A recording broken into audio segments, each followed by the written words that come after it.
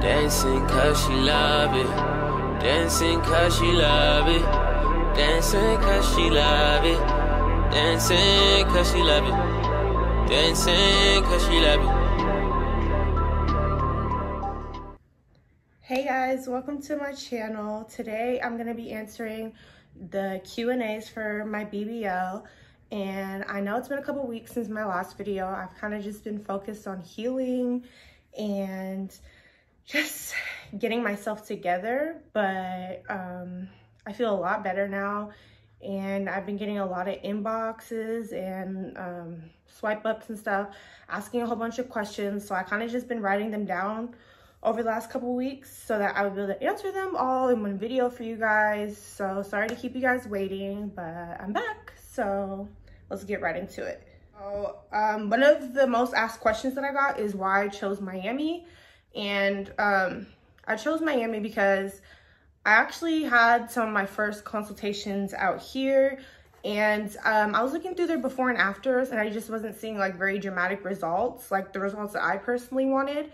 So yeah, I kind of just realized that each doctor is like specialized in, you know, does better with certain kinds of surgeries, and I didn't really find any doctors out here that specialized in BBLs and like, you know, that was their main surgery that they did, or their best surgery that they, type of surgery that they did. So I started researching, and I seen Miami, you know, of course, is really popular for BBLs. A lot of doctors there specialize in BBLs. So Miami was one of my choices. The Dominican Republic was one of my choices. And Mexico was one of my choices. But I decided to stay in the US to get my surgery. So I chose Miami. And when I decided to do Miami and I started researching into Miami, I realized that Miami also has a lot cheaper prices than where I live, which is just funny because it's like you get better results and it costs less. So I'm glad I didn't go where I live, because I would have paid about double the price and I still would have almost guaranteed been not happy with my results, or like I would have had to do another round of surgery. So that's why I chose Miami. Miami's known for BBLs. Their doctors are experts in BBLs.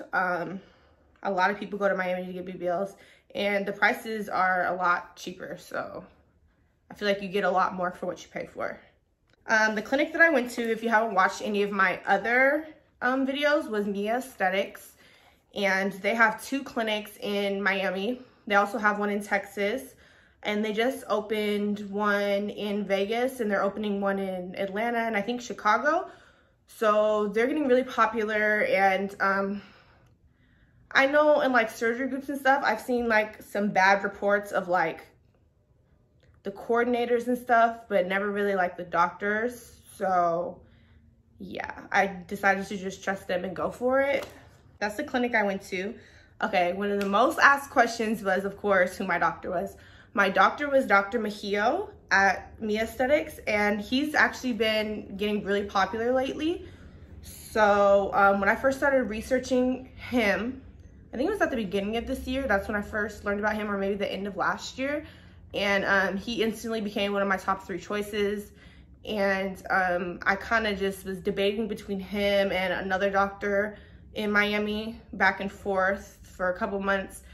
And what really set him over the edge was his lipo. Like, his lipo is pretty much unmatched, in my opinion, out of like a lot of doctors in Miami. And not just that, but the doctors that are good at lipo kind of aren't as good with like filling in butts and hips and stuff.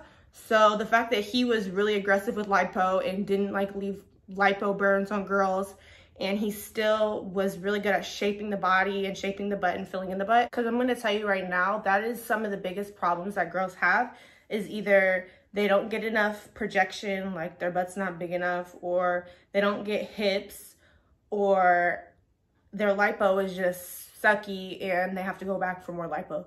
So I really liked that he was like, to me, and what I wanted, he was like the overall perfect doctor. Like, he gave everything that I needed. He was able to check off every check mark on my list that I needed in a doctor.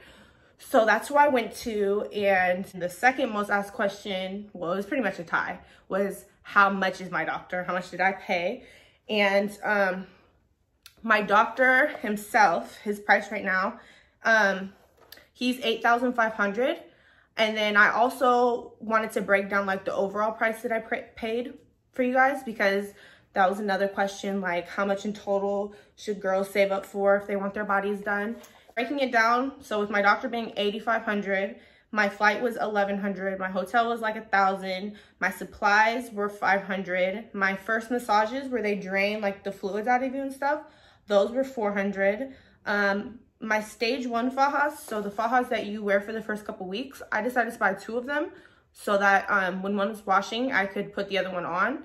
And those were $120 each, so it was $240 for those ones. And then I also bought my stage 2 faja, which is like a custom faja, so it's made specifically for my measurements. And that was $200, so I paid like almost $500 in fajas so far. And then the massages that I've had when I came back home have been $400 so far.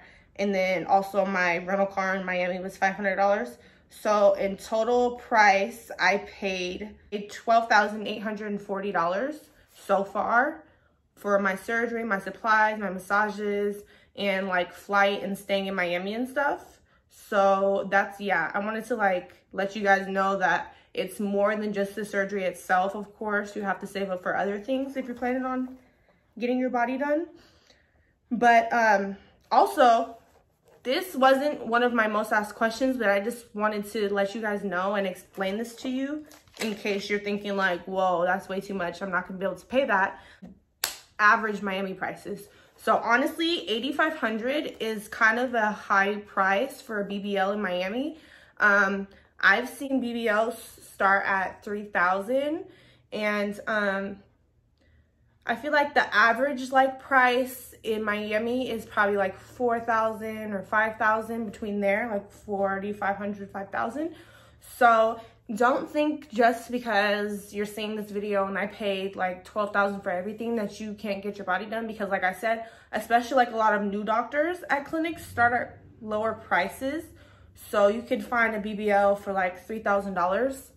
And that's just because like of supply and demand. So there's a lot of BBL doctors clearly in Miami. So of course they're gonna have to compete for better pricing and stuff like that. So, you know, clearly lower doctors are gonna get a lot of clients and stuff like that. My doctor specifically is really popular. So that's one of the reasons that he is $8,500. When he first started and I first found out about him, I think he was like $4,500.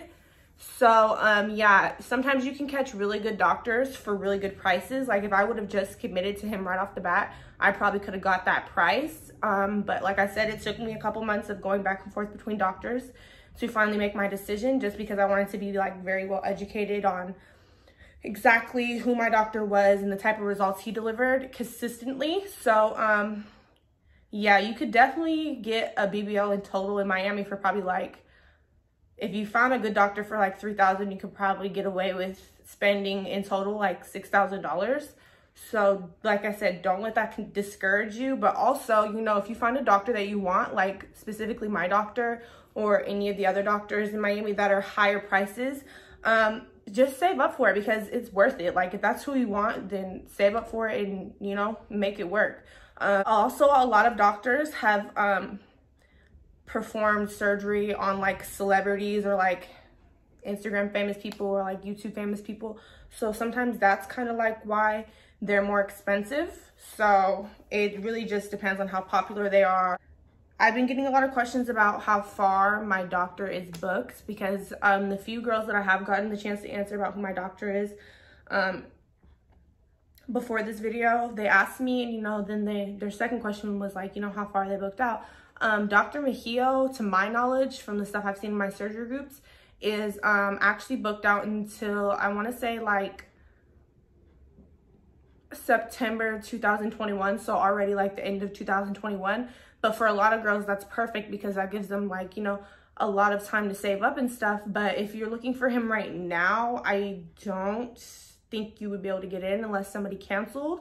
But just DM or email Mia Aesthetics and see what they can do for you. I'm not sure exactly how getting an earlier date works. Like I said, I booked in like what, April or, yeah, I think April or May. And the soonest date they actually had was the date that I got. So I had all my money when I booked in April or May, and I still had to wait until the very last day of September to get my surgery because that's how booked he was at the time. And now he's like really, really booked, and he's booked out for a whole year. So he's only getting more popular. So get him while you can, definitely. How long I stayed in Miami? I think I came on Monday, and my surgery was then on Wednesday, and my pre-op was on Tuesday, so the day before my surgery. So I then left on Sunday, so I stayed almost exactly a week. The first day, me and my boyfriend kind of just hung out. If you watch my surgery vlog, you would see like we kind of just went out to eat and chilled and stuff.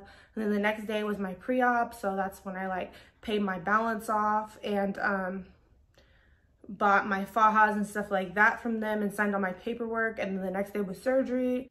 So the flight home was also one of the questions I got, and I used my BBL pillow, so it goes underneath your thighs, and then I held myself up for most of the flight. And then when I was starting to get like in pain, because I also did get a fat transfer to the bottom of my, the top of my thighs, so kind of like on the sides where the BBL pillow was putting pressure, it was starting to hurt after a while. So I kind of just stood up in the bathroom for a while, and my flight was 6 hours, so it was a really, really long flight.